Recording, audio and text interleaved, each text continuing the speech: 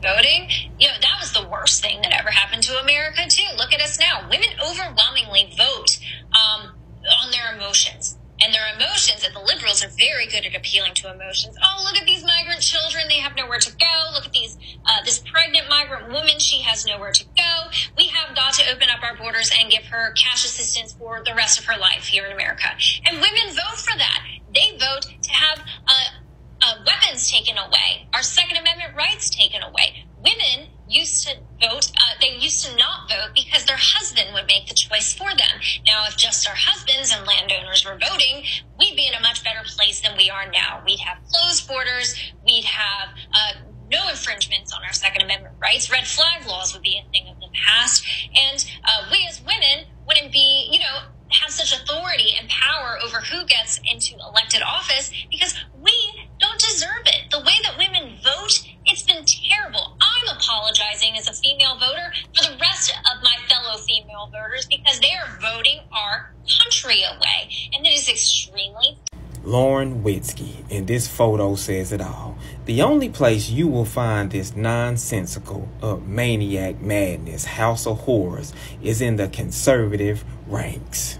Now, we shouldn't be surprised because when the so-called red wave didn't materialize and it was downgraded to sprinkles, they had to blame somebody, right? And so who did they go after? They focused their right-wing outrage on young women. Now, correct me if I'm wrong, but I thought y'all just adored and loved the Constitution. But I guess that's when it only benefits you. The Constitution gives us all the right to vote, including women and black people. Now, don't get it twisted. Lauren is a Russia-loving white nationalist and a conspiracy theorist to the core. She believes that if you don't think like her, then your voting rights should be simply stripped. If that ain't the meaning of lawless, I don't know what is. Now, keep in mind, she was the Delaware Republicans Party nominee for the U.S. Senate back in 2020. Now, going back to what she said, she don't believe that women should have the right to vote in America. That literally is a slap in the face to all those who fought for women to have that right back in 1920. Ma'am, you do know that if your ass don't have the right to vote, then your little ass don't get the right to run for office. But you did. Now, you came up a little short, thanks be to God, but that's neither here nor there. I digress. You lost, but the bottom line is you had the right to even do so.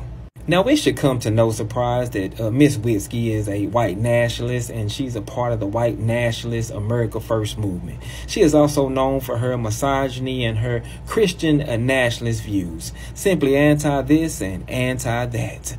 You see, for people like her, politics is about who you can hate and put down, and not who you can elevate and help and put in a better situation. Miss Witzke, I'ma need you to get somewhere and sit your ass down. And those would be facts on top of facts. Carry on.